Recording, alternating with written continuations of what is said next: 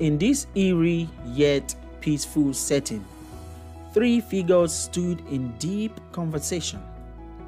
Two children, and a boy, a girl, and an older lady, perhaps in her late 50s, stood at the edge of the patio.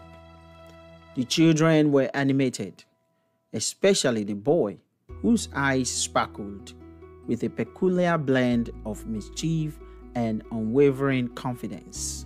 "They won't harm you," the boy declared, his voice carrying a certainty that belied his years.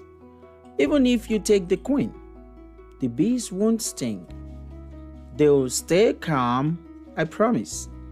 The older lady furrowed her brow, her skepticism palpable. "That's impossible," she replied, shaking her head.